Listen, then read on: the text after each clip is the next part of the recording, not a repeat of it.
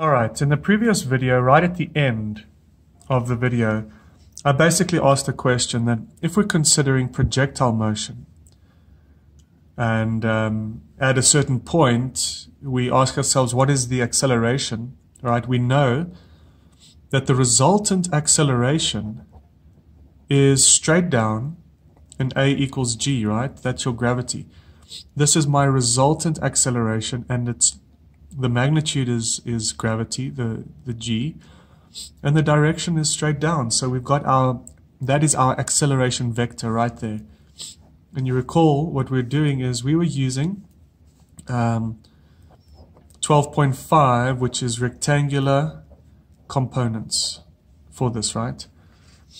And then I asked the question, what if we analyzed this problem not using our XY components, rectangular components, but we analyze this problem using our NT coordinate system. Okay?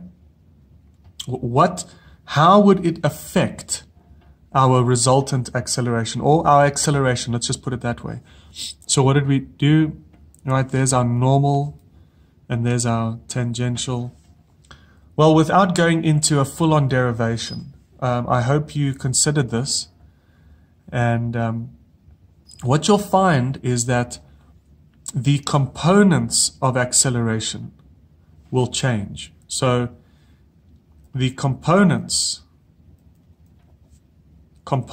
will change, okay? But the resultant acceleration will stay the same. Okay? So, guys, the point that I'm trying to make here is whether we use our rectangular components or our normal and tangential components, it doesn't change the motion. It doesn't change the resultant acceleration. You don't just suddenly change the resultant acceleration because you're changing the coordinate system. We're just using a different coordinate system based on the information. But the resultant acceleration vector will not change, but the accelerations along these axes will change, right? So in this one, we're looking at the XY direction, and we're looking at the acceleration in the XY.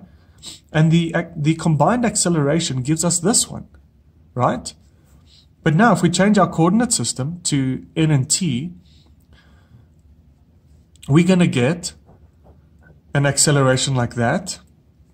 Simply that AN, if you recall, it's because we're going around a bend, okay? So we have AN, which is directed towards the normal.